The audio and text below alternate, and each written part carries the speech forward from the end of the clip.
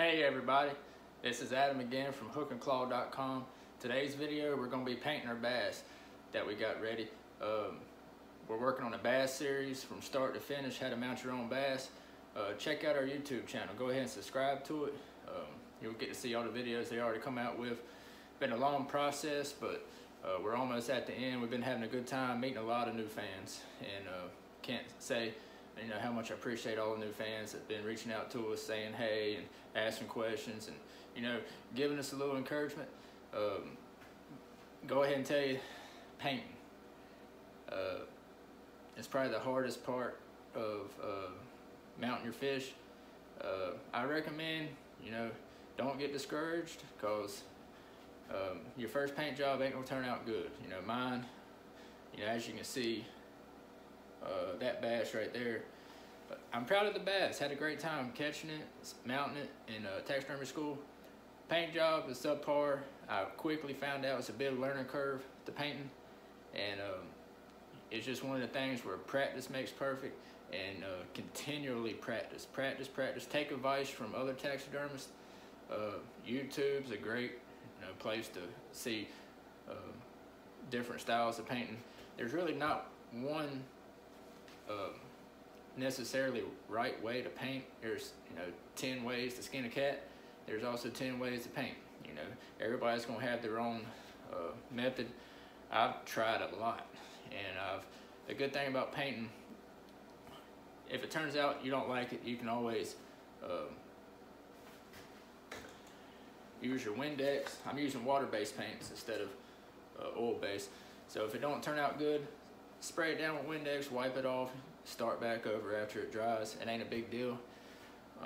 I've painted a fish 3 or 4 times before I was finally satisfied, so it ain't that big a deal. Especially if it's your first fish, don't get discouraged, because if you don't cuss, trying to paint a fish might make you want to cuss. Don't do it though, because it ain't no reason to get discouraged. But we're gonna have a good old time. I'm gonna explain to you my particular method, which, like I said, ain't right or wrong. It's just what I've done, and so far, and it's beginning to work on me a little bit. Feel more confident about it. Like I said, I use water-based paints, and a little bit easier for me to work with them.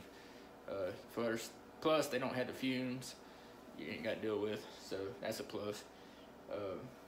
And I use white, black, yellow, and red. I don't use a green. I use that black and the yellow to kind of make the green. Kind of hard at first, but practice makes perfect. I suggest getting your 5 or 6 fish to practice on, and just keep on practicing. Spend hours and hours painting and painting and painting, and looking at other people's work. It's nice to have a fish that has a good paint job to either use as a reference picture, or even get on your phone and have a picture of a bass ready for you, so you can look at it to have a good reference to paint. It makes it a whole lot easier, because once you get painting, all that stuff goes out your head, and you just want to spray. Number one advice: less is more. The more you start painting, the more you keep on painting, it's gonna get darker and darker. And I'm guilty of it, and a lot of the newbies are too. You just keep on painting. Before you know it, it's black, and looks like the Loch Ness monster.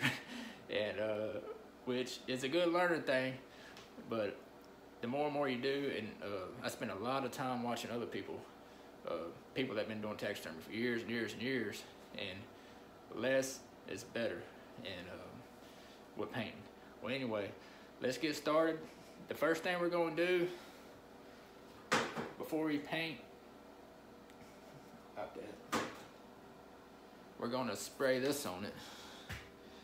It's a sealer, and helps keep all the fungus and everything off. It's kind of like a primer if you're painting a car or something. So we're going to spray this all over the fish. So when we get, I'm going to do that real quick. You go ahead and do it too. And when we get back, we'll start the first step. See y'all here in a little bit.